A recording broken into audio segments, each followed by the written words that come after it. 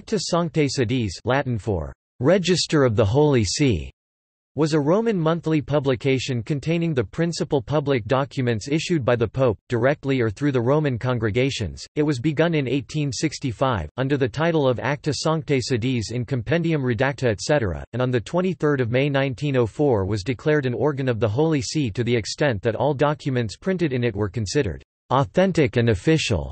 It continued to exist for 4 more years, until by the decree Promulgandi Pontificias Constitutiones the 29th of September 1908, Pope Pius X replaced it with the Acta Apostolicae Sedis, to which he gave the status of the official Gazette of the Holy See, and which began publication in January 1909.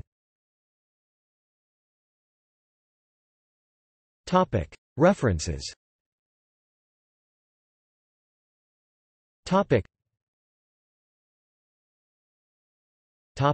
External links.